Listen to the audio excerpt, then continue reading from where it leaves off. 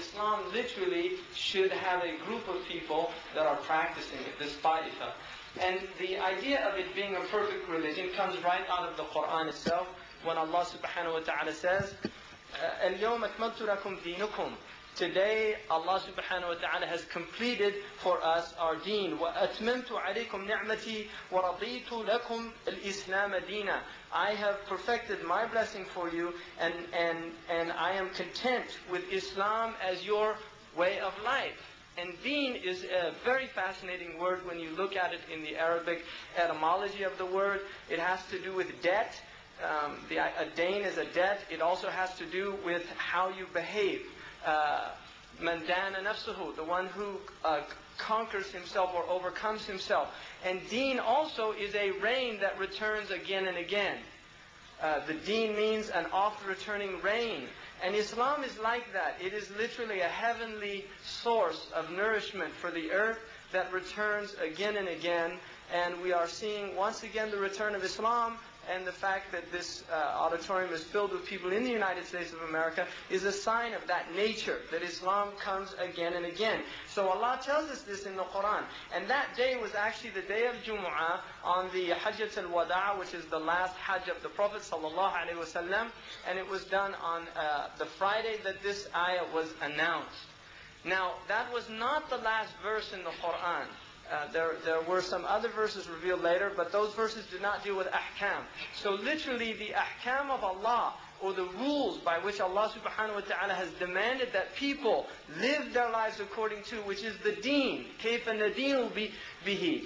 You know, how we live according to this rule of Allah subhanahu wa ta'ala, which is the sharia of Islam. So this is the deen, is the sharia of Islam, and Allah has perfected it. Now in that perfection, the idea that literally Islam is complete and full, and that it is an inexhaustible source of guidance until the end of time. And what this means is that there are not people that can come at a later date and say that Islam needs to be revised. We need an updating. We need to invigorate Islam with new ideas so that it can really fulfill its function in the 20th century or the 21st century. We need a new robotized or technological Islam, or an Islam that is in harmony with the time or the age.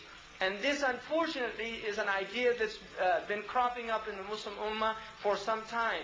There are many Muslims that are actually talking about a complete revisal of literally rewriting the Islam. And there are many, you will see this particularly in some academic circles, the idea that Islam now is something that we have to look at it with a fresh perspective and recognize that we've had 1400 years of, for instance, from one perspective, which is the feminist Fatima Mernisi type perspective, we've had 1400 years of male scholars that have been interpreting Islam, and they need to be reinterpreted. This is a completely unacceptable position in Islam, because we believe that Islam is a protected deen. And it was not simply protected in the time of the Prophet ﷺ, but it has had an unbroken chain of protection throughout the centuries by the rightly guided scholars of this ummah, among which were women.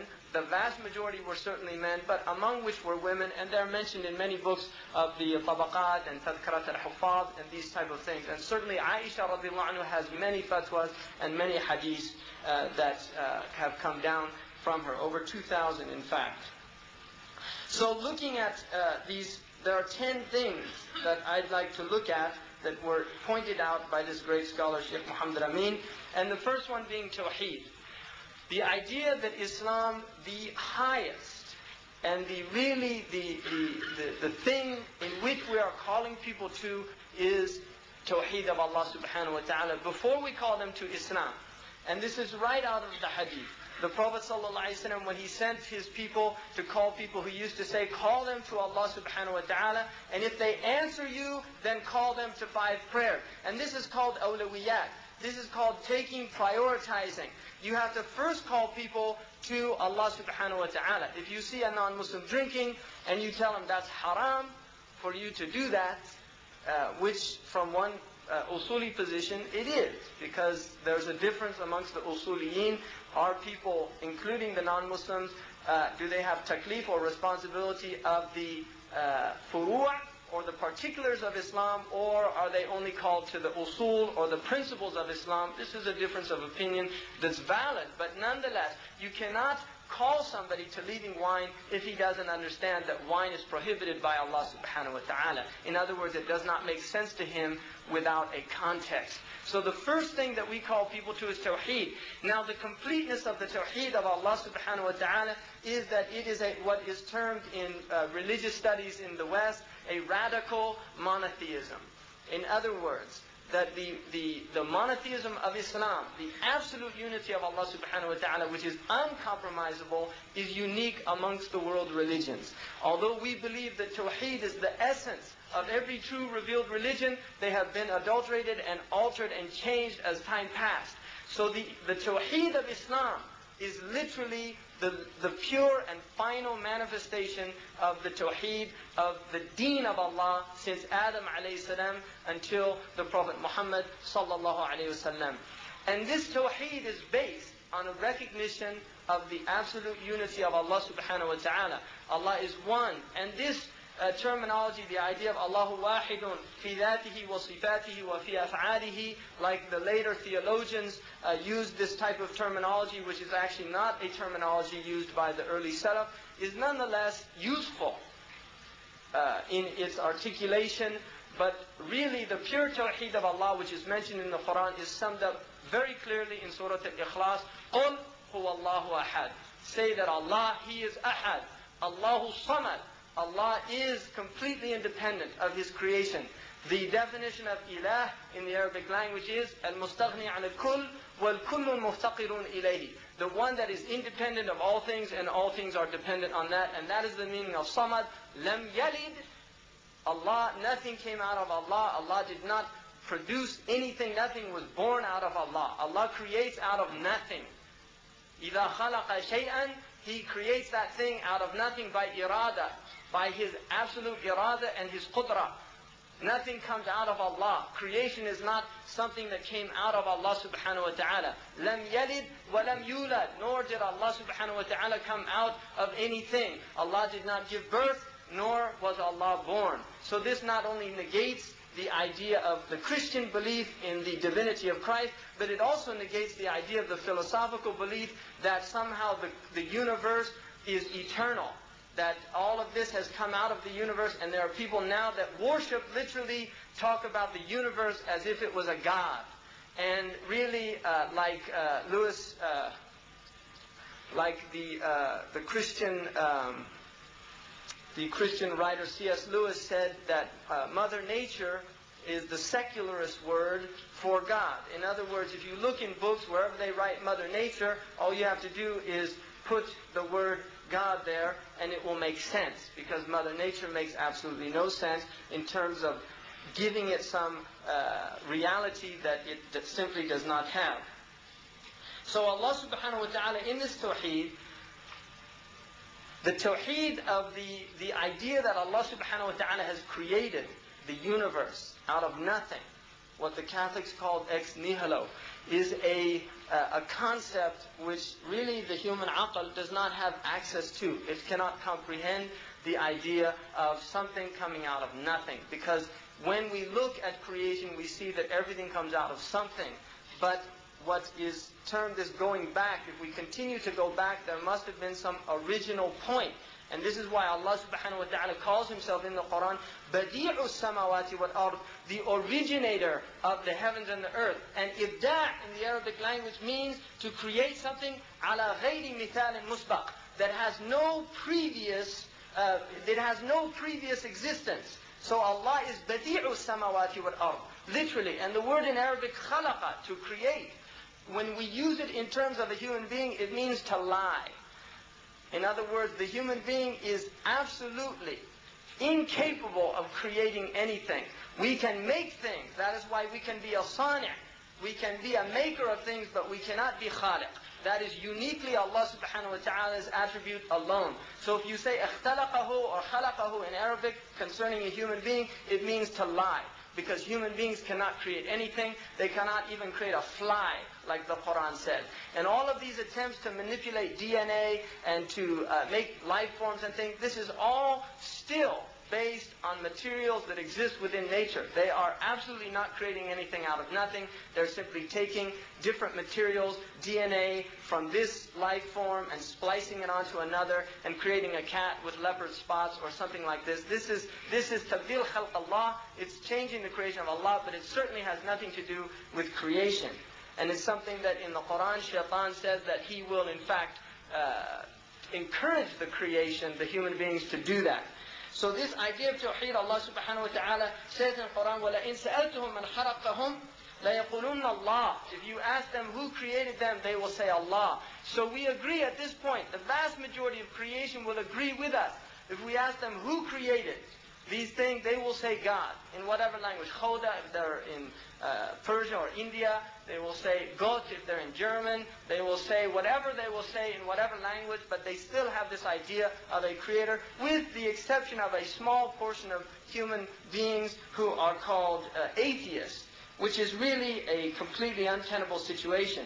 In fact, Fir'aun, who is recorded in the Quran as disbelieving in Allah and saying, Ana Rabbukum al-A'la, that he himself was the Lord Most High. In the Quran, Allah subhanahu wa ta'ala says, وَجَحَدُوا بِهَا وَاسْتَيْقَنَتْهَا أَنفُسُهُمْ ظُلْمًا وَعُلُوًّا, that they disbelieved in the truth of Allah's signs, although their own selves were certain of it.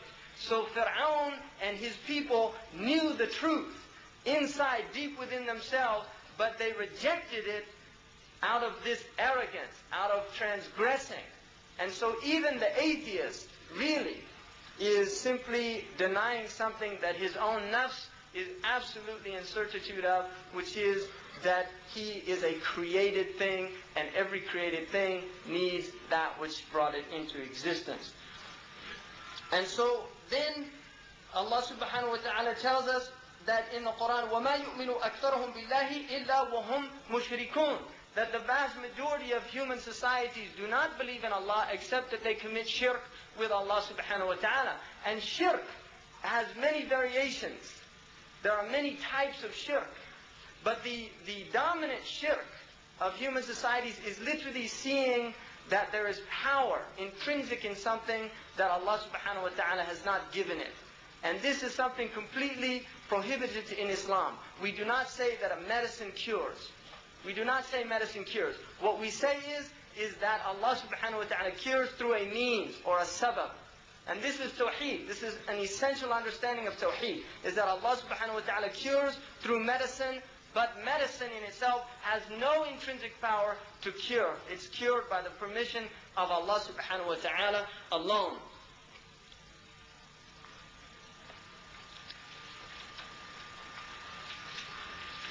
The other thing that Allah subhanahu wa ta'ala tells those, the human beings, is that Tawheed itself is based on two aspects. The first is called Nafi, and the second is called Ithbat. There is a negation and then there's an affirmation. And this is also articulated in the Quran in another way, in which it is kufr and iman. The kufr is in taghut, that you have to make kufr of taghut. You have to be kafir of taghut, and you have to be mu'min of Allah subhanahu wa ta'ala. And this is nafi wa ithbat, and it is beautifully in the most simple language that even a child can say. Because the first letter, that is the easiest letter for a child to actually say, is the la. They're called the liquid letters. And this is the la letter. And if you look in the Arabic language, the la ilaha illallah is made up of these liquid letters, which are in Arabic are called al-ahruf al-jawfiyah, which are the letters of the inner part of the mouth. And a child can say these letters. In fact, in the English language, to lull somebody is to put somebody at peace or at ease. And it comes from the idea of saying, la la la la la. And this is where the lullaby comes from. And this is something that is universal, that women all over the world use this la la to rock their children to sleep, quite literally. And so there is a significance in that a type of tuma'nina or tranquility comes to the heart simply through the physical expression of the lam, alif, lam articulation in the Arabic language. And it is a fascinating point that the letters of la ilaha illallah are a repetition of this movement of the jawf letters. And so the idea of saying this, La ilaha illallah, is to negate, which there's no shadda, there's no tashjeed. La ilaha is easy to negate. Illallah, and now you have shaddatain. It's a heavy, it takes effort to confirm Allah subhanahu wa ta'ala. It is easy to negate, it is difficult to affirm. And this is why criticism is uniquely the capacity of every individual.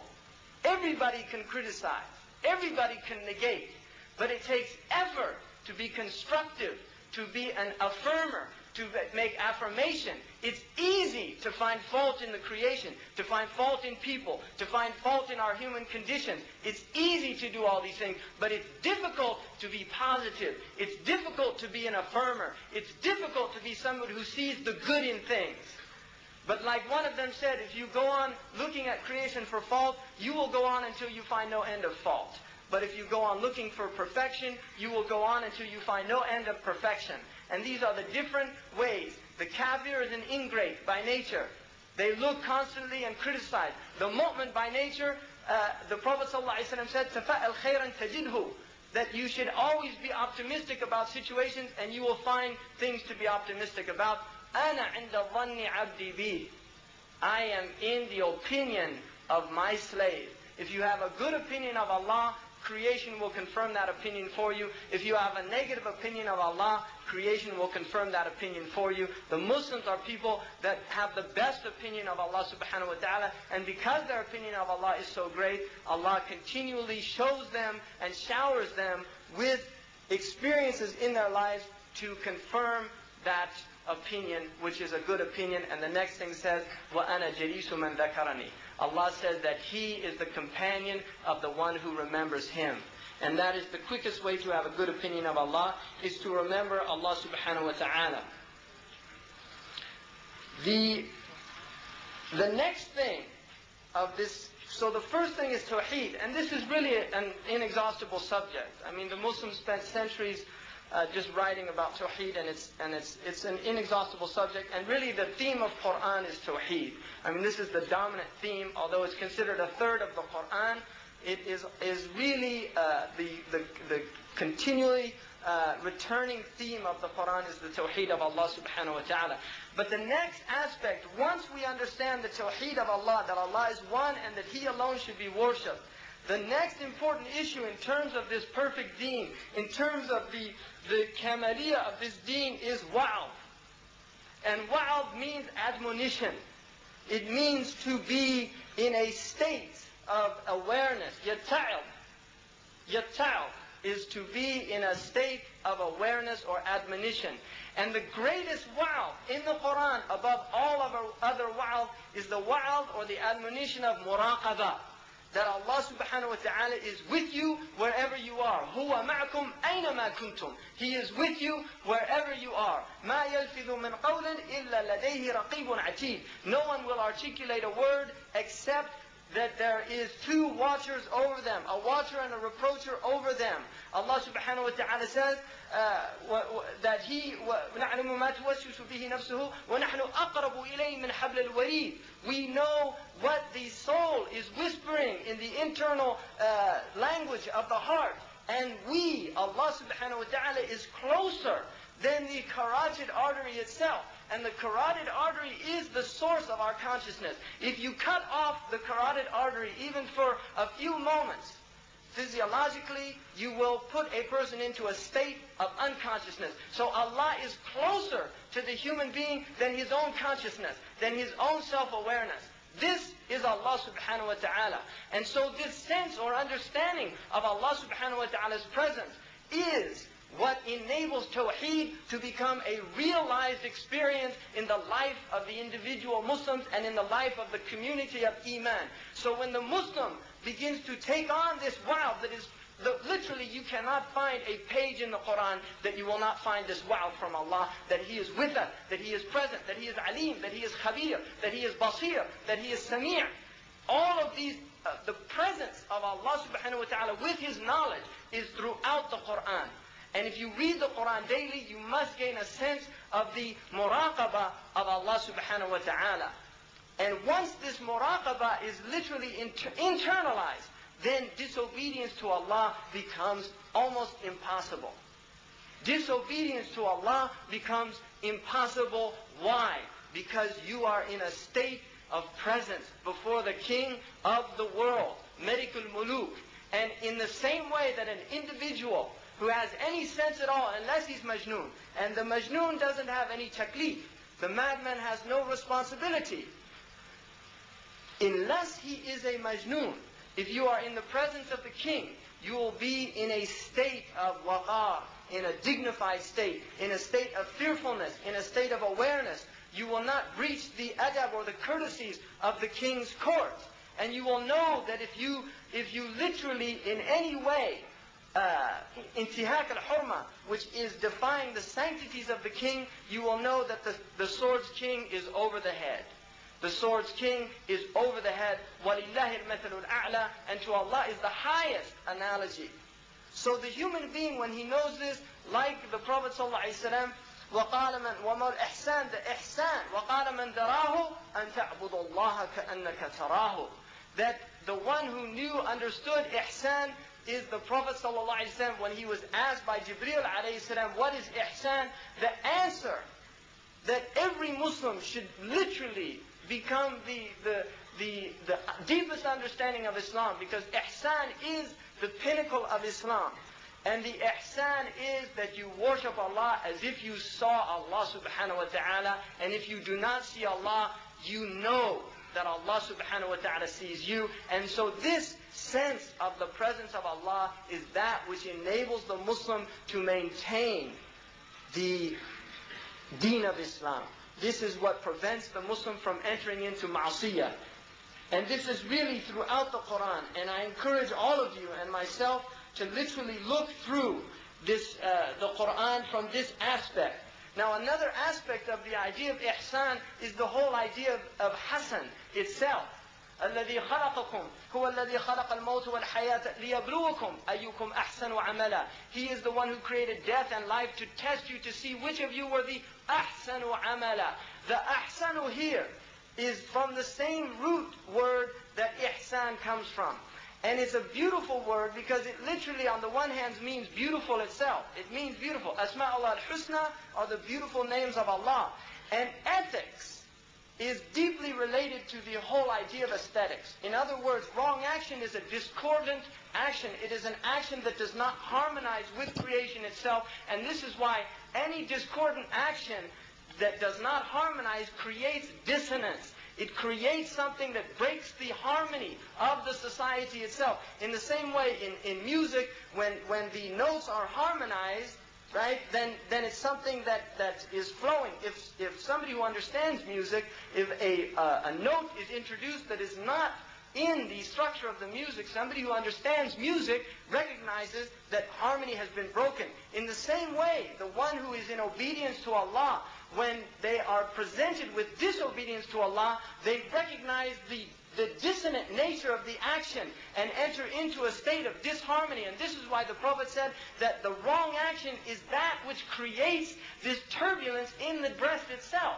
So there's a disharmony that takes place inside the human soul if it is healthy. But if, in the same way that somebody like these modern people that listen to music that has no harmony whatsoever, and don't want to go into a discourse about music or anything, but aesthetics is an important aspect because birds are part of the dhikr of the birds is making beautiful music. And the Qur'an is certainly recited with cadences that are harmonizing by their nature, and we're more attracted to a reciter that is reciting in a harmonious manner than one who is reciting in a disharmonious manner. But just like the ear, the heart, if it's out of sync with the harmony of the ethics of the human being, it will not recognize the disharmony in the same way that the human ear, if it has no sense, what they call tone deaf in music, if it has no sense of harmony, then it doesn't, if it hears discordant sounds, it doesn't bother them. It has no effect on them whatsoever. So Allah subhanahu wa ta'ala has literally created this deen in in order for us to harmonize with it. And this is why the Prophet ﷺ said, لا يؤمن أحدكم حتى تكون هواه تبعا لما جئت به. None of you truly believes until literally your passion or your desire harmonizes or is following what I have come with. So this really, the Muslim is the one, the muhsin is the one who has literally harmonized with the deen of Islam. In other words, your own internal desires are in accordance with what Allah subhanahu wa ta'ala desires. And when something that is disobedient to Allah subhanahu wa ta'ala enters into the picture, then the human being literally becomes in a troubled state or muttarib. And this is why Iman is based on sukun wa ittirab. According to al-Muhasibi, that the nature of Iman is sukun, which is tranquility, and ittirab, which is a type of intranquility, and it is sukun to the obedience of Allah, or to the imtithal of the awamir of Allah, to following the commands of Allah, and it is a kind of turbulence to disobedience to Allah subhanahu wa ta'ala. And this is the whole idea of wild, and it's really a topic that one could go on and on about. But the next or the third aspect in which the deen of Islam is perfect is in distinguishing between al-farq bayn al-amal al-salih wa ghayrihi, the difference between a righteous action and an action that is not righteous. Now, if we look at two people, both of them doing wudu, or the outward form of wudu. So the person washes the hands, takes water into the mouth, and you see him doing the wudu. By the consensus of the scholars, if they did not have the intention of doing wudu, that is not wudu. Although it has the form of wudu, it is not accepted as a purification for the prayer. It could be cooling himself off, cleaning his mouth and nose, whatever, but it is not wudu, because the basis of wudu is niyyah. This is an obligation of wudu. And like that, righteous action, although two actions can look identical from the outward, if somebody gives sadaqah and another person gives what looks to be sadaqah, in terms of an outward judgment, they look the same, but they're different based on the intention.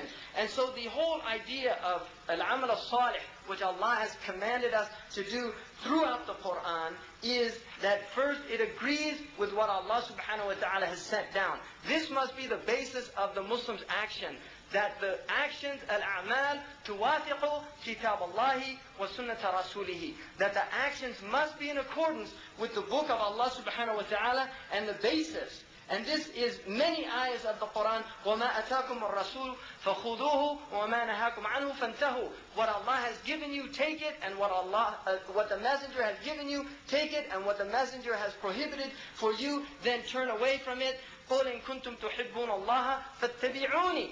If you truly love Allah, in other words, if you have tawheed, then you must follow the Messenger of Allah. وَلَكُمْ فِي رَسُولِ اللَّهِ أُسْوَةٌ حَسَنَةٌ. You have in the Messenger of Allah the best example. تَرَكْتُ فِيكُمْ أَمْرَيْنِ مَا تَمَسَّكْتُمْ بِهِمَا لَن تَضِلُّوا مِنْ بَعْدِ أَبَدًا كِتَابُ اللَّهِ وَسُنَّتِي. I have left two things. As long as you hold to them, you will never go astray. The book of Allah and the sunnah of the Messenger. Kitab Allah fihi naba'u ma qabrikum wa khabru ma ba'dukum. It goes on, and then the Prophet ﷺ said, وَمَنَ اتَّبَعَ الْهُدَى فِي غَيْرِهِ أَضَلَّهُ اللَّهُ. The one who seeks guidance in other than the book of Allah, Allah leads him astray by the sunnah of Allah in His creation. So we must have our actions in accordance with the book of Allah. In the most basic poem that is memorized throughout North Africa, a poem that is used in teaching little children Islam, in the last section of it, Ibn Ashar, rahimahullah, says, وَيُوقِفُ الْأُمُورَ حَتَّى يَعْلَمَا مَا اللَّهُ فِيهِنَّ بِهِ قَدْ حَكَمَا. That the Muslim is someone who literally stops doing any action until he is certain what Allah and His Messenger have decreed in that action. And this is something that there's no excuse of ignorance. Ignorance is not an excuse, because taklif by its very nature is to accept that we are in a state of responsibility. This is what taklif means. Allah kallafana. He has put us into a state of responsibility. Responsibility in both English and Arabic. Mas'uliyah. Mas'ul is what's called ism maf'ul from sa'ala. In other words, he will be the one who is asked. In the same way, responsibility means the one who must respond. Their same meaning in both languages. Mas'uliyah means that you are the one who will be questioned. And Allah says in the Quran, And the greatest and most definitive statement about human status in the Quran for all of those people who say, why should I do this, or why, or etc., is that Allah la yus'al. Allah will not be asked. وَهُمْ يُسْأَلُونَ. But they will be asked. Allah will not be asked. They will be asked. We will be asked. We cannot ask Allah subhanahu wa ta'ala, why did you try me in this way? Why did you send this tribulation to us? Why did you put Husni Mubarak as the ruler of Egypt? It's not going to work. These are not acceptable complaints. You see, really. I mean, you can sit around and complain about creation all you want, but Allah will say, and says in many ayahs in the Quran, that He has given us intellect. He has given us eyes and ears. He's given us an earth that's wide and vast. He's given us guidance and a deen. And He told us to follow the guidance and the deen. When we turn away from the guidance and the deen, that He puts us like Hassan al-Basri. One of them came to him and he said, هَيَا بِنَا نَخْرُجُ عَلَى حَجَّاج. Let's go and make a revolution against Hajjaj. And he said, Subhanallah, if you get rid of Hajjaj, you're going to get pigs and monkeys over you. In other words, the state that you're in, if you bump off the ruler, it's just like you bump off Sadat and you get Mubarak. You go from a monkey to a pig, literally. So it's down the evolutionary scale. What's going to be next? A rat? Seriously. So change, historically, change has never come from the top down.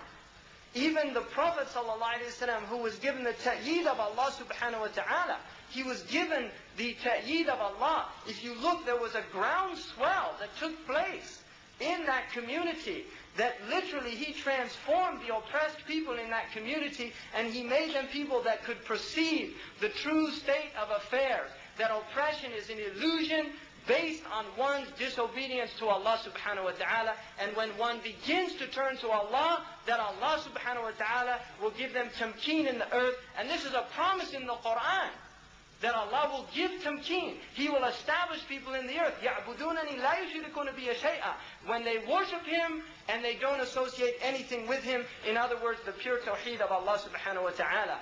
Then Allah will give tamkeen. But if you want tamkeen by some coup d'etat or something like that, well, like Sultan Abdul Hamid said, I never saw a revolutionary build what he could tear down. You see, I never saw a revolutionary build what he could tear down. Because it's very easy to put a bullet through somebody's head. But that unfortunately doesn't end the argument. You see, the sira' or the conflict remains as long as the people are in the conditions that they were in that brought about that tyrant. That the tyrant goes when the conditions that brought about the tyrant go. But if the conditions remain, إِنَّ اللَّهَ لَا يُغَيِّرُ مَا بِقَوْمٍ حَتَّى يُغَيِّرُ مَا بِأَنفُسِهِمْ. Allah does not change the condition of a people until they change what's in themselves. So no, I'm not even going to look at that because I'm just starting. I mean, I'm number 3. I've got 10 more to go. No, 7 more. The next, then it has to be in agreement with the book and the sunnah. It has to be based on ikhlas. There has to be sincerity. وَمَا أُمِرُوا إِلَّا لِيَعْبُدُوا اللَّهَ مُخْلِصِينَ لَهُ الدِّينَ. They were only commanded to worship Allah with ikhlas. But ikhlas is based on tawheed. That is why the surah of tawheed is also called surah al-ikhlas. The surah of tawheed is called the surah of ikhlas. And ikhlas only comes when the heart is free of riyah, of all of these things of other than Allah subhanahu wa ta'ala. And this is a process that must be worked on and strived on by the Muslims, especially those working in positions of leadership of the Muslims. If their hearts are filled with riyah and these type of things, then we have no success. We have no success. If it's a popularity contest, if it's let's impress such and such or so and so, then this is really a destruction. If people say, it's like Imam Shafi'i, the most beautiful statement I have ever seen about somebody who had no nafs, who had no ego, is from Imam Shafi'i, who said, radiallahu anhu, if I got into a debate with anyone about a mas'ala, about some thing that involved the deen of Allah, I used to pray to Allah that Allah made the truth manifest on His tongue and not on my tongue, so that He could submit to it. I mean, these are men. مِنَ الْمُؤْمِنِينَ رِجَالٍ. That is a man. Not people that say, no, I'm right, brother. No, you're wrong. I'm right. And then it just go on from there until they start pulling out guns and things like that. Behaving like monkeys, qarada wal khanazir. Wallahi, it's subhuman behavior, this level of solving conflicts with violence. I mean, violence is like one of the Persians said about jihad, that we have to take up the sword sometimes to take swords out of madmen's hands. That's jihad. Is we take up the sword to take swords out of mad people's hands. But violence is not something that Allah subhanahu wa ta'ala has decreed because we should be violent people. No, He's decreed it to prevent violence. And this is in the Qur'an. وَلَوْلَا دِفَعُ اللَّهِ النَّاسِ بَعْضَهُم بِبَعْضٍ or دَفْعُ. There's two riwayah. That Allah subhanahu wa ta'ala said, لَهُدِمَتْ صوامع or هدمت صوامع وبيع وصلوات ومساجد. I mean, this is the reason that Allah makes some people defend other people in order to preserve the worship of Allah, and not simply the worship in Islam, but the right for other traditions to worship Allah as they see fit. This is the glory of Islam, that we don't just defend the masjids, we defend the churches and the synagogues and the temples as well. Allahu Akbar. I mean, what other religion has that? The other religions say, let's tear down the temples. Let's tear down the masjids because they don't agree with us. The Muslims say, no. You have a right to worship Allah as you see fit. But we're the protectors. We're the qawwamun. We're the people that can establish justice, not you, because historically you have never shown tolerance except to your own self. Historically you have never shown justice except to your own selves. It's like the Pax Romana, the Roman peace. It's based on that everything, all the taxes go to Rome, and everybody's persecuted except the Roman citizen. And this is the Pax Americana, the American peace. The Americans can يتقلبون في البلاد. They can go wherever they want, but it's at the expense of literally the destitution and the slavery of the rest of the world's populations. Because all of their resources and all of their wealth goes like this centripetal force from these countries into this source, so they can all have their gratuitous consumption and Merry Christmas and everything else. So the next, I'm going to have to go through these quick. After sincerity, that it has to be based on iman. In other words, that one's understanding of Allah subhanahu wa ta'ala has to be correct. And I don't like an emphasis on aqidah, because to me there's a big difference between aqidah and iman. Aqidah is something that is not complicated. It can be learned. Imam Tahawi's book is a very short book. You can learn that book in literally a month with a sheikh, and that's it. Aqidah's over. Then you have to work on iman. In other words, not what you articulate on your tongue, but what you live in your heart. You see, and this whole emphasis on aqidah, where it's like Al-Muhasibi says, إِيَّاكَ أَن تَعْبُدَ اللَّهَ بِالْعَقْلِ. Beware of worshipping Allah with your brain, with your intellect, where tawheed becomes an articulation on the tongue, but nowhere is it experienced in the heart or in the actions. And certainly, the best behavior of somebody who has fear of Allah is that they're ruhama bainahum, that they're merciful to the Muslims, but they're not, The next is tahkim ghayri shar' al-kareem, that Allah demands that we literally have this tahkim to Allah subhanahu wa ta'ala. And this can't be underemphasized. In other words, that the hukum is to Allah subhanahu wa ta'ala. And the hukum of other than Allah subhanahu wa ta'ala is the hukum to shaitan, to tawaghit, to hawa, the one who took his own hawa. أَرَأَيْتَ الَّذِي اتَّخَذَ إِلَهُ هَوَاهُ. The one who took his own hawa, his own passion as his God, which is the God of the age. We're in the age of the idol of this age is the idol of hawa. It's the I did it my way age. It's where everybody, if you look at all the advertising like Calvin Klein and all these people, it's all about no limits. Do it, just do it. Do it because it can be done. There's no sense of hudud. You'll see some guy climbing up a mountain to the top of a mountain like a madman. That's something a madman would do for no reason. Just to climb up, literally put his own life in jeopardy. And people die, fall to their death. There was a woman in Pakistan who climbed K2, this English woman. She left 2 children in England, in Wales. And she climbed to this mountain to be the first woman ever to climb to the top of K2. And a big snowball came and took her down the hill. And there's her 2 children that she orphaned. and everybody's weeping over this woman. They ought to be spitting on her grave. This is child abuse. I mean, what are you doing climbing a mountain? Go home and take care of your children. Let the mountain take care of itself.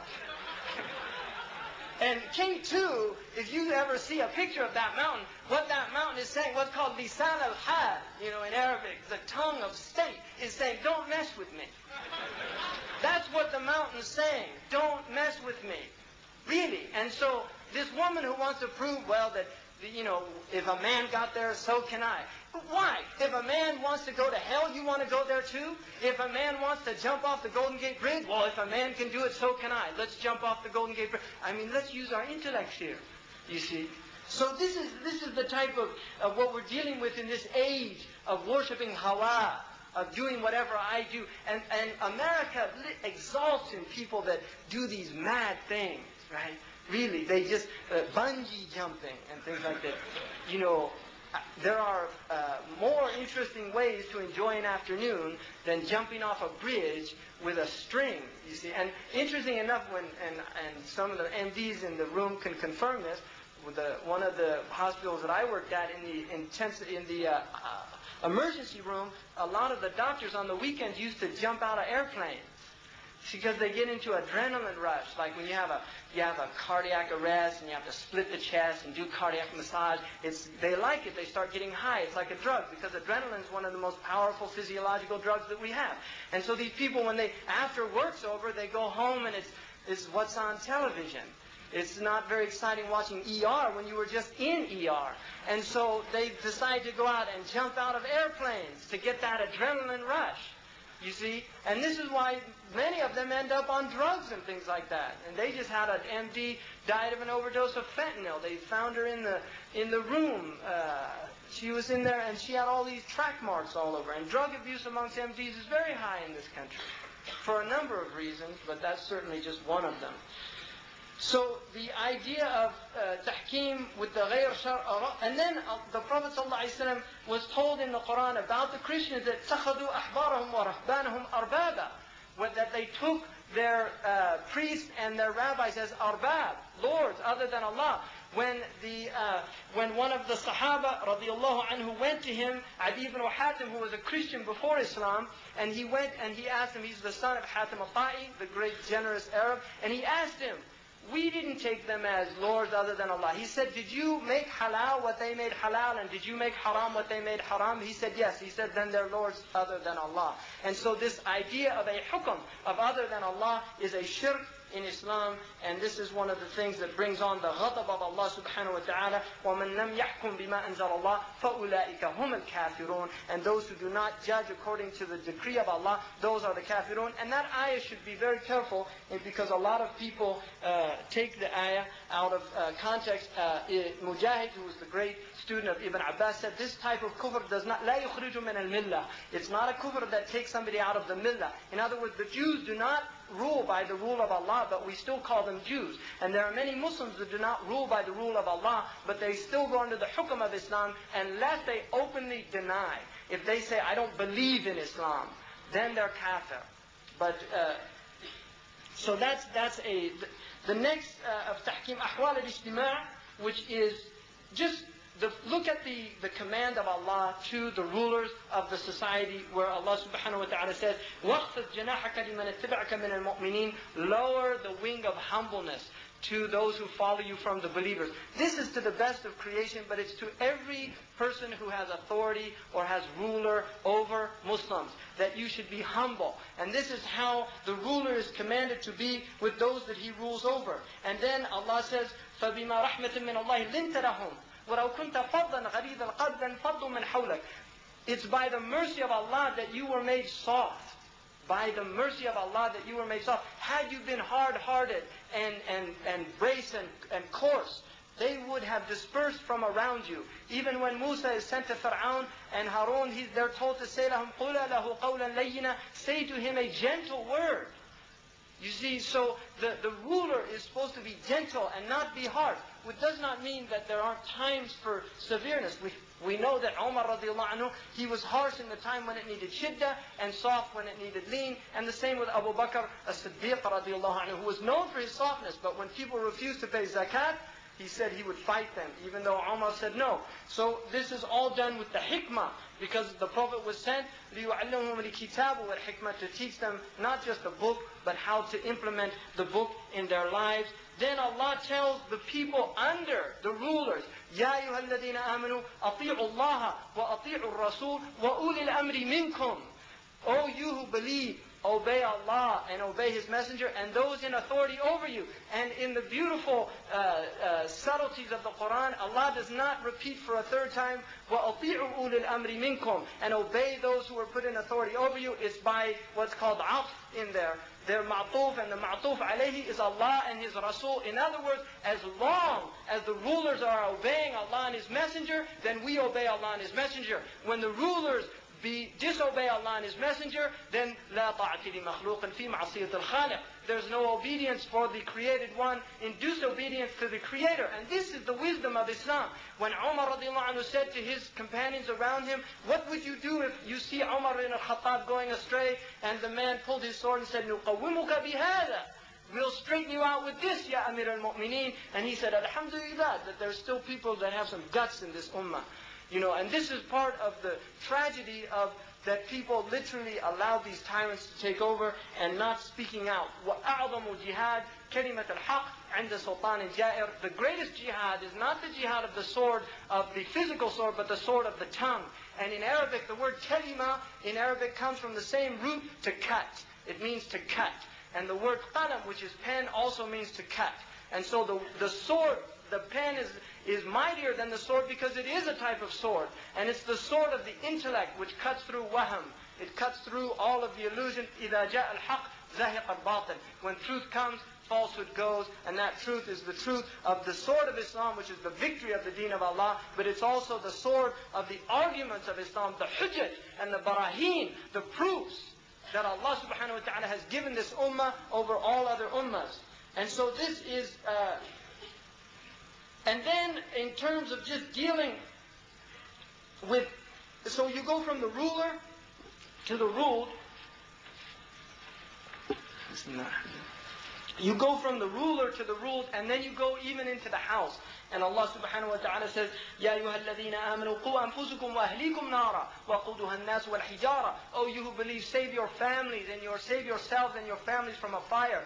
And so Allah teaches us how to behave with our families, and tells us, إِنَّ مِنْ أَزْوَاجِكُمْ وَأَوْلَادِكُمْ عَدُوًّا لَكُمْ فَاحْذَرُوهُمْ. In your wives, and not just wives, because that azwaj in the Quran applies to husbands as well. And even Qadi Abu Bakr in his Ahkam al-Quran said that this can apply to a woman who has a tyrant. Just like Asiya had Fir'aun over her, there are women who have tyrants over them, and there are many good Muslim women who have bad Muslim husbands.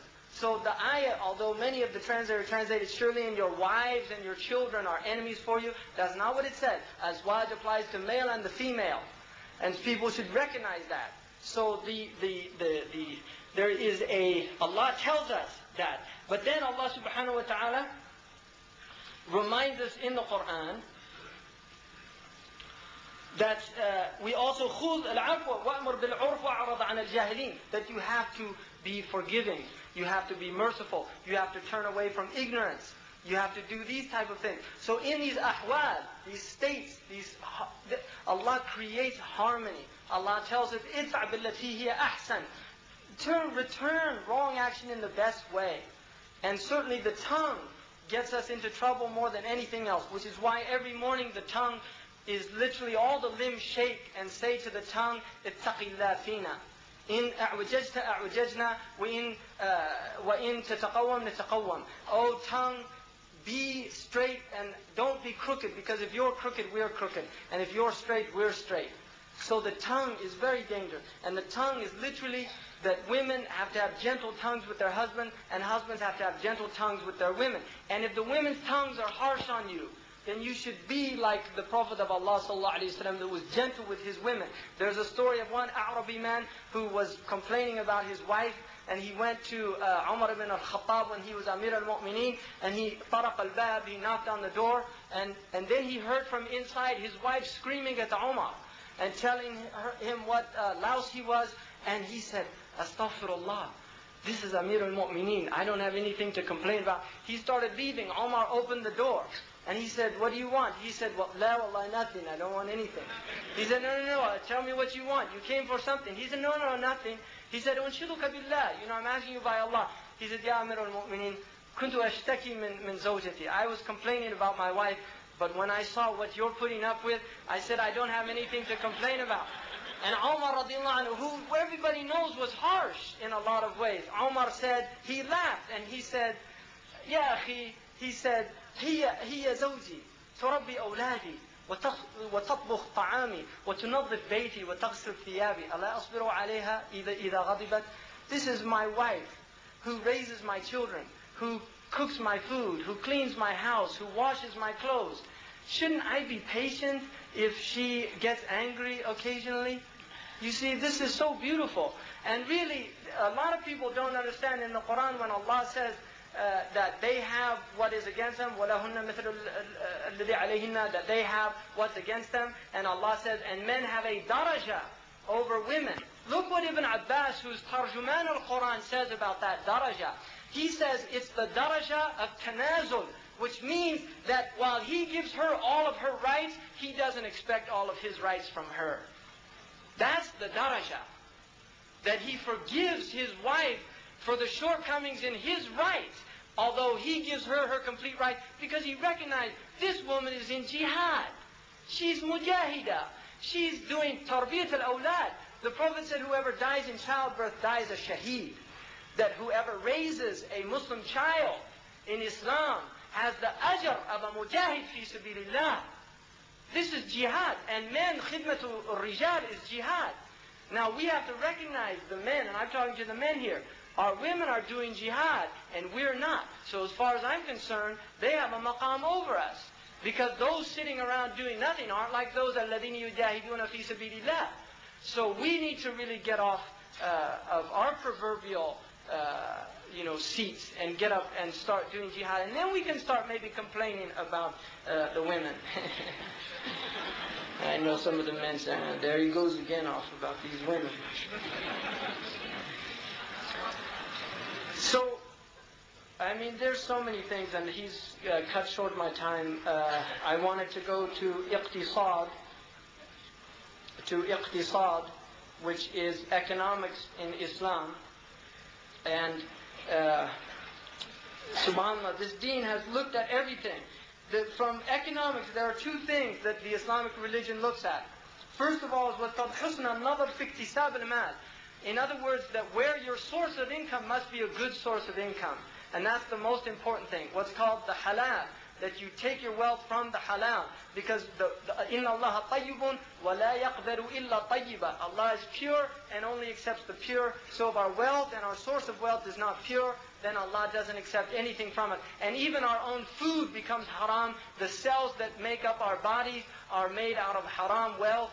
And this is why ma'asiyah and all these things. And this is why food and guarding one's food used to be the major concern of the Sahaba. And this is mentioned in many books. So Allah tells us about iktisab. فَإِذَا قُضِيَتَ الصَّلَاةُ فَانْتَشِرُوا فِي الْأَرْضِ وَابْتَغُوا مِنْ فَضْلِ اللَّهِ. When prayer is over, go out and seek the bounty of Allah. That Allah, this is not like Christianity that looks down on the world. No, the world is a place for us to earn our livelihoods. So there's nothing wrong. In fact, wealth in Islam is not seen as bad as long as the haqq of Allah, the right of Allah in the wealth is used properly. There's nothing wrong. We need wealthy people. We have too many fuqara. And we have too few aghniya. And I mean salihin. I mean Muslim ummah filled with aghniya that are just qarada wa khanazir, spending their life just in their shahawat and ladhat. Which is, these people are just really, they have, like Sayyidina Ali, he said that mal, he said, haramuhu adab wa halaluhu hisab. The haram of wealth is a punishment, and the halal of wealth is a reckoning. So really, people who aren't thinking about wealth that Allah has given them to use to spread this deen, Khadija exhausted her wealth supporting the Prophet radiallahu anha wa sallallahu alayhi wa sallam. We know Abdurrahman ibn Auf, Uthman ibn Affan, Abu Bakr as-Siddiq who gave all his wealth, Umar ibn al-Khattab radiallahu anhu, Abu Dharr al-Ghifari who brought dates for the Ghazwa. Because he was so poor, but everybody gave what they had. And if this spirit of Islam returned to this, even just this auditorium, if people took on this, it's amazing what can be done with that. So the iqtisad. And the second aspect of the iqtisad is that husn al-nadr fi sarfihi fi masarifihi. So guarding the way that you earn it and then watching the way that you spend it. And Allah subhanahu wa ta'ala says, وَلَا تَجْعَلْ يَدَكَ مَغْلُولَةً إِلَى عُنُقِكَ وَلَا تَبْسُطْهَا كُلَّ الْبَسْطِ. Don't make your hand too stingy, nor make it too extravagant. It's a middle way with our wealth. Iqtisad in Arabic, like in English, economical means to be to not spend. But in English, it actually means to be iqtisad. Qasd is a middle way. So the iqtisad of Islam is following the middle way. And Allah subhanahu wa ta'ala says, فَكُلُوا مِمَّا غَنِمْتُمْ حَلَالًا طَيِّبًا. Eat, devour what you have gained in a good way. And many ayahs, الَّذِينَ إِذَا أَنفَقُوا لَمْ يُسْرِفُوا وَلَمْ يَقْتُرُوا وَكَانَ بَيْنَ ذَلِكَ قَوَامًا. Those who when they spend, they're not extravagant, nor are they stingy, but between the two in a moderate way. And so this is the iqtisad of Islam. And then the next thing, which is the seventh one, is the politics of Islam. And the politics is based on two things, kharajiyya wa dakhiliyya, external politics, internal politics. The external politics that Islam teaches us in the Quran is وَأَعِدُّوا لَهُمْ اسْتَطَعْتُم مِّن قُوَّةٍ وَمِن رِبَاطِ الْخَيْلِ تُرْهِبُونَ بِهِ عَدُوَّ اللَّهِ وَعَدُوَّكُمْ. That we should prepare in power and strength of all forms in order to frighten our opponents.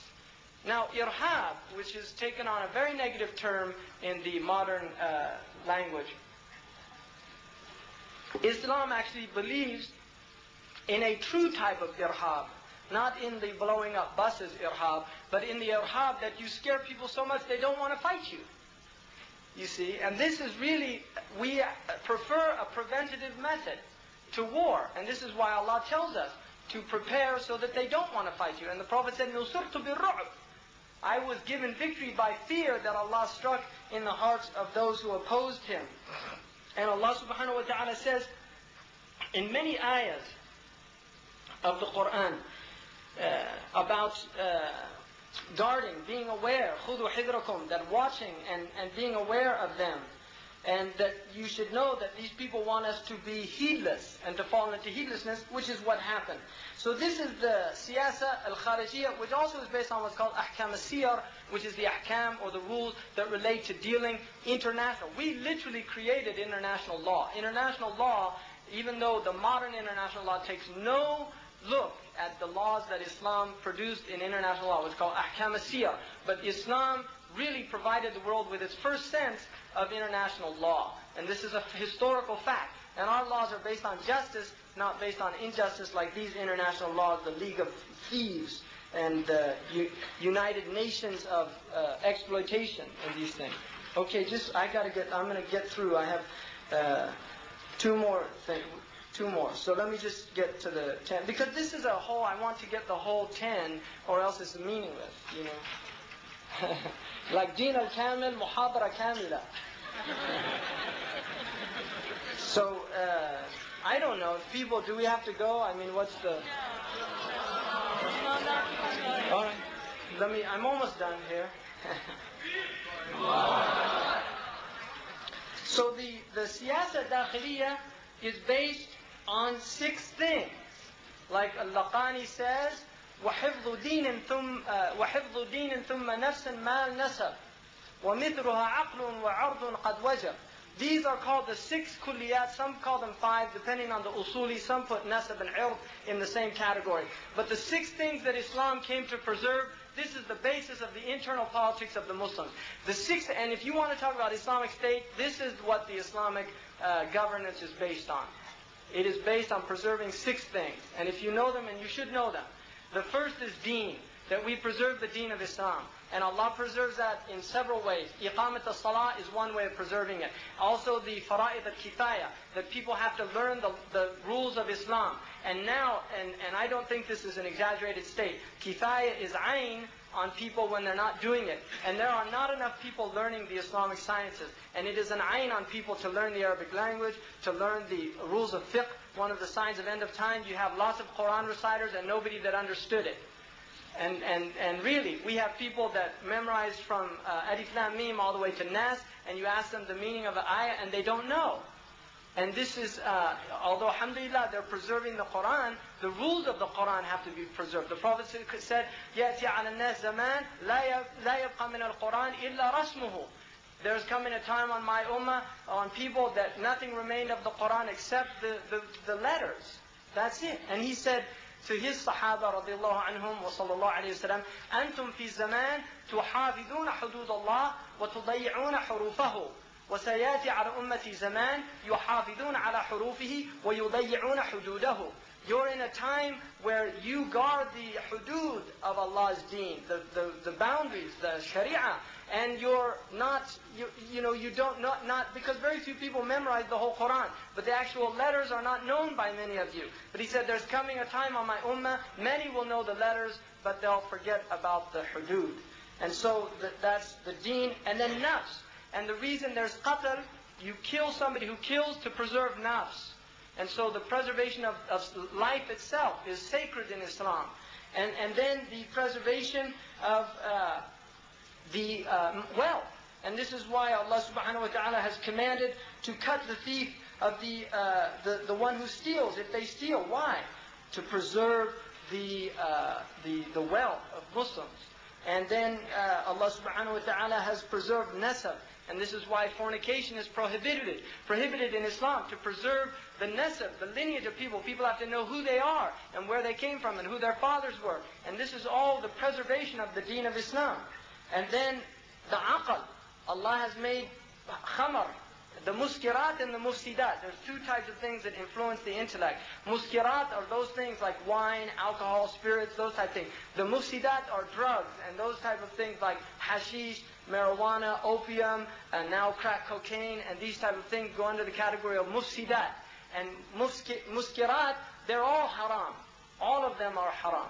So I heard somebody say that marijuana was not khamar or something like that, and that's why they call them pothead, because they're just stupid. So there's no, preserving the intellect. And then the irq, which is why Allah subhanahu wa ta'ala has prohibited us to call one another names and things like that. So, because the irq of people, وَلَا تَنَابُزُوا بِالْأَلْقَابِ, don't call one another names. Allah says, وَلَا يَغْتَبْ بَعْضُكُمْ بَعْضًا, don't you backbite one another. وَلَا تَجَسَّسُوا, don't spy on one another. Guard the irq of people. So the irq is the good name of Muslim. And this is something people are so lax about in this age. Wallahi. People have no taqwa of Allah about the a'rad of people. And if you don't know something, if you hear things about people, tabayyanu, you have to find out whether it's true. Most things, my advice to you is just tell them, like one of the salaf, somebody came backbiting and he said, didn't shaitan find anybody else but you to bring me this stuff? That's the way you should look at it. That people just, don't you have something more to, ish wa'arak, ish dakhlak. Don't you have anything more to concern yourself with than the news of other people? Really? Like one man during the fitna, one of the Salihin was asked about Muawiyah, because they want to find out whether you were with Ali or Muawiyah radiyallahu anhum jami'an. And he said, شَغَلَتْنِي عُيُوبِي عَنْ عُيُوبْ غَيْرِي. I'm too preoccupied with my own wrong actions to be even thinking about what other people are doing wrong. And this is the mawqif of the Salaf. Like Sayyidina Ali, one man asked Sayyidina Ali, why is it all the trouble started when Uthman and you came into power? When Abu Bakr and Umar were in power, we didn't have fitna. And Sayyidina Ali said, because Umar and Abu Bakr had men like Uthman and me under him, and we have men like you under us. You see? So that's the whole problem, right there, in a nutshell. And then, That's the siyasa. And then the next one is why the kuffar are over the Muslims. And the deen of Islam tells us, وَلَمَّا أَصَابَتْكُمْ مُصِيبَةٌ قَدْ أَصَبْتُمْ مِثْلَيْهَا قُلْتُمْ أَنَّى لَنَا هَذَا قُلْ هُوَ مِنْ عِنْدِ أَنفُسِكُمْ. And when you were afflicted with a tribulation that they were afflicted with, just like the kuffar used to be under us, and they see that as a musibah. Now we're under them. Well, Allah said, you ask, why did this happen? Allah says, قُلْ هُوَ مِنْ عِنْدِ أَنفُسِكُمْ. It's from your own self. Every Jum'ah, the Imam for 1400 years has been saying, وَلَا تُصَلَّتْ عَلَيْنَا بِذُنُوبِنَا مَنْ لَا يَرْحَمُنَا وَلَا يَخَافُكَ فِينَا. Don't put over us, because of our own wrong actions, those who have no mercy and do not fear you. And so the tasleet of kuffar over us is by our own self. We have to stop blaming them. They're just like the dog over a dead body. You see, you can't blame them. Just like you can't blame like people that use organ transplant and things like that. If the person wrote on the thing, you can use my liver or kidney, and then the person dies, they take the liver out, don't blame them because you gave them permission. Through our wrong actions, we give them permission to come and take us over. And that's the truth. So we have to recognize that Sharia dealt with that as a problem in itself.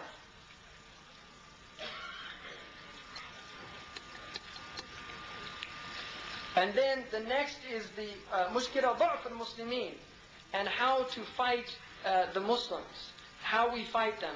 And we know that Allah subhanahu wa ta'ala has told us in the Quran that the du'af is not based on weakness of power, material weakness. That is not the du'af of the Muslim.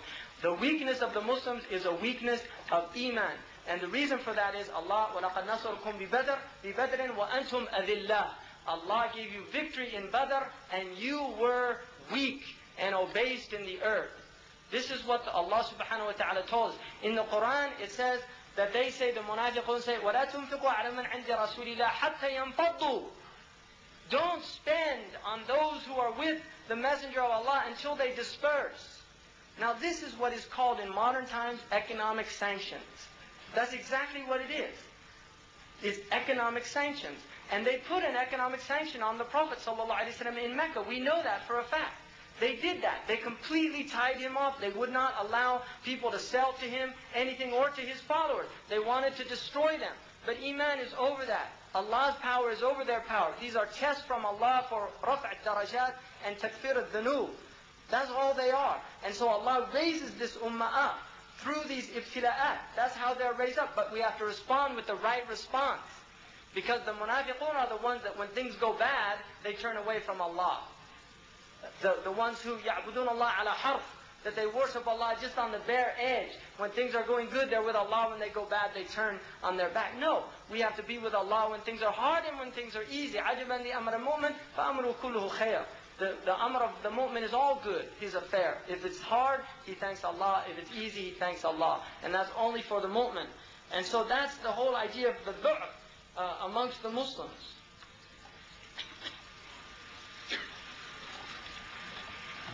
And Allah subhanahu wa ta'ala says, وَلِلَهِ خَزَائِنُ السَّمَوَاتِ وَالْأَرْضِ وَلَكِنَّ الْمُنَافِقِينَ لَا يَعْلَمُونَ لَا يَفْقَهُونَ. They don't understand that Allah has in the storehouses of the heavens and the earth. And if we truly believe that, then we know that power is with Allah. وَلَا حَوْلَ وَلَا قُوَّةَ إِلَّا بِاللَّهِ وَمَنْ يَتَوَكَّلْ عَلَى اللَّهِ فَهُوَ حَسْبُهُ. This is not a slogan.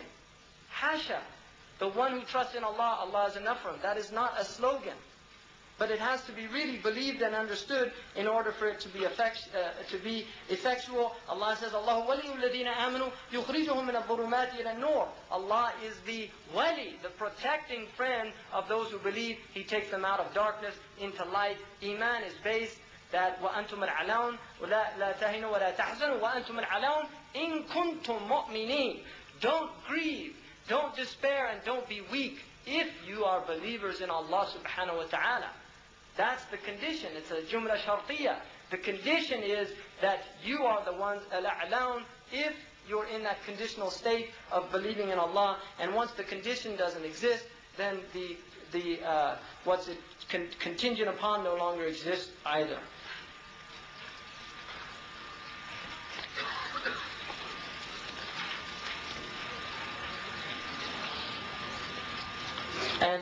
the last one is why sabab ikhtilaf al-qulub, why the hearts are, why they're in dispersion, why our hearts are separate.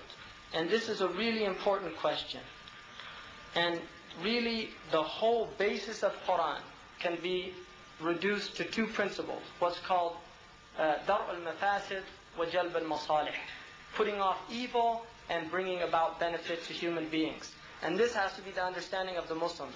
Dar' al-mafasid, which in usul is based on avoiding any harm to come to these 6 things that I mentioned before: the deen, the nafs, the mal, the nasab, the intellect, the good name, and these things. So that's dar' al-mafasid.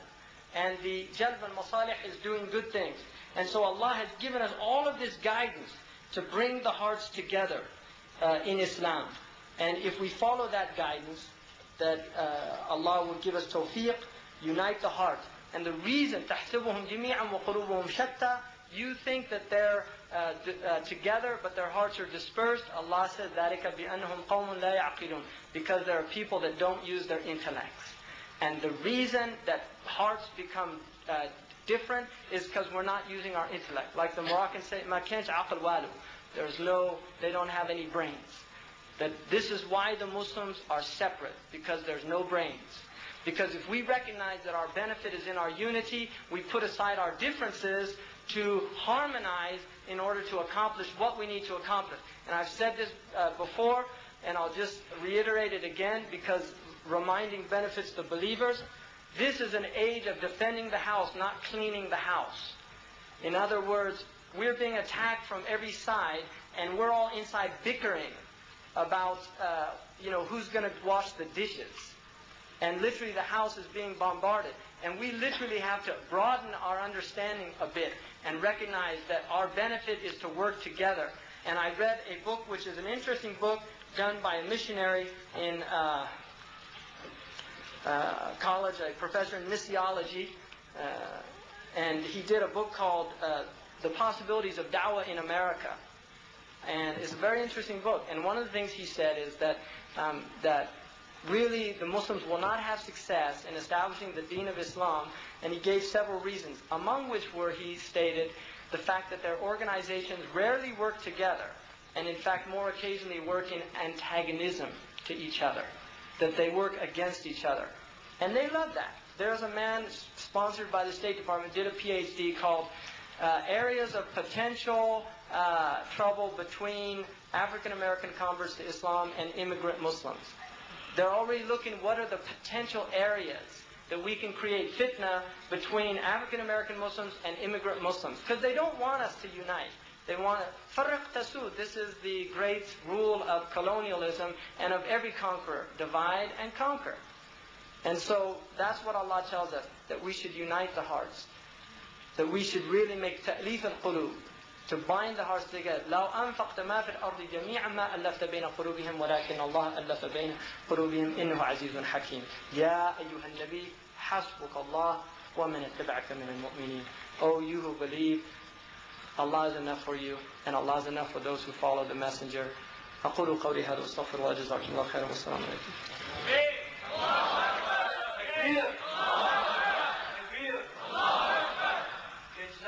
Imam Hamza Yusuf. We have a few quick questions that we can answer really fast. Brother Hamza Yusuf, did you say that you are translating Adwa al-Bayan? No. Bismillah.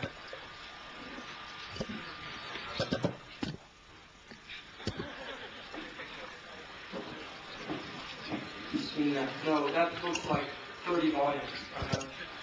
I'm not capable enough to translate it. I'm translating it I'm almost done with a short talk that he actually gave. It was based on those 10 things that I mentioned. And inshallah, I'll have that out. Okay, the second question is, some people say that those who emphasize loving the Prophet are approaching shirk. Others respond by saying these people are heartless. What is the middle way? Well, this is called the Brelvi-Diobandi conflict. And most people in here, I think, are of Arab background, so they're probably not really aware of this these two terms. But the middle way is what I would recommend for people is to read a book called The Shifa of Qadi Iyad, في تحرير حقوق المصطفى, which is a book written by one of our sound Sunni scholars. He was a muhaddith, and he wrote a book explaining who the Prophet ﷺ is and what his rights are. And it's a book that was accepted by all of the Sunni scholars about the Prophet. And people, what happens, I don't think so much shirk, but what happens is just bid'ah, which is bad, but it's certainly not as bad as shirk. I haven't met any Muslims yet who say that they worship the Prophet Muhammad sallallahu alaihi wasallam. I've never met that. I hope I don't. But I've met some Muslims that, might do some things that would be considered bid'ah by the majority of Muslims. And so I think it's just a matter of understanding that the Prophet ﷺ, what al-Busayri says in the Burda, that وَمَبْرَغَ عِلْمِ أَنَّهُ بَشَرٌ. The extent of our knowledge about the Prophet ﷺ is that he's a human being. وَأَنَّهُ أَفْضَلُ خَلْقِ اللَّهِ كُلِّهِمُ. And he's the best of Allah's creation. That is the extent of knowledge. He is a human being. And he said, لَا تُطْرُونِ كَمَا أَطْرَتَ النَّصَارَ عِيسَى بْنَ مَرْيَمَ. Don't go to extreme about, like the Christians went to an extreme about Jesus, the son of Mary. وَلَكِنْ قُولُوا عَبْدُ اللَّهِ وَرَسُولُهُ. But say, the slave of Allah and His messenger. I don't see it's really a problem. But love of the Prophet is something, he said, عَلِّمُوا أَوْلَادُكُمْ حُبَّ رَسُولِ اللَّهِ. Teach your children to love the Messenger of Allah, وَحُبَّ آلِ بَيْتِ رَسُولِ اللَّهِ, and to love the family of the Messenger of Allah, وَتِلَاوَةَ الْقُرْآنِ. You have to teach your children to love the Messenger. And if really we don't celebrate our Messenger, sallallahu alayhi wa sallam, children grow up not knowing who the Messenger is, and I think it's important, to remind the children. I started my boys not even 4, and I remind him all the time, the Prophet ﷺ, we learned this from our Prophet, and they have to have an understanding of who the Messenger is. And one Mauritanian scholar that I knew, a man came to him and asked him, how can my love of the Prophet increase? And he said, read Sirah. He said, read the Sirah of the Prophet ﷺ, because you love who you know. If you say, I love the Prophet ﷺ, and you don't know anything about it, what kind of love is that based on? That's just emotional, empty love. It has to be based on knowledge. For many people who don't cry when they read the Quran, the Sirah brings tears to their eyes, because it's just the Prophet, who this man was, Mustafa sallallahu alayhi wa sallam, the chosen one. Ya ayyuhal mudaththir, qum fa'anzir, ya ayyuhal muzammil. This beloved man who loved to go off into the mountain at Jabal Nur and just disappear from creation. And Allah shook him out of that cave and said, go and guide this world. The cave is not for you. That's the way of the Christian. Go out and be in the world. That's the way of Islam. Take light to those who are in darkness. And that's what he did. His nature was to be alone. He hardly spoke at all. But Allah made him speak. He made him do things against his natural inclination, which was to silence, which was to uzla, to moving away, and he put him in the midst of the world. But one of the poets said that the caravan of civilization has been ambushed. And he said, and the Prophet ﷺ was sent to put it back on its right course and to stop these brigands. And this is what's happened. Wallahi, the other day on the airplane, this man next to me using this computer, and he's playing a game on this computer. And I'm thinking, here's this grown man. He was a pilot, flying with the airline, but he was going, just fine. But he's in his pilot's suit. Here's a man who probably had 6 years of college education with this machine that took an incredible amount of ingenuity and engineering to build, and there he's playing a stupid game with it. And this is the state of human beings. Wasting our time because this caravan of civilization has been ambushed. And so instead of these instruments of media and things being used to educate people, they're used to make them more stupid, to dumb them down. Television is being used to make people stupid, to make them laugh at stupid innate jokes, meaningless sick comedy. If you can watch a sick comedy for 5 minutes, and I'm not talking a half hour, 5 minutes, you should be ashamed of yourself. Independent.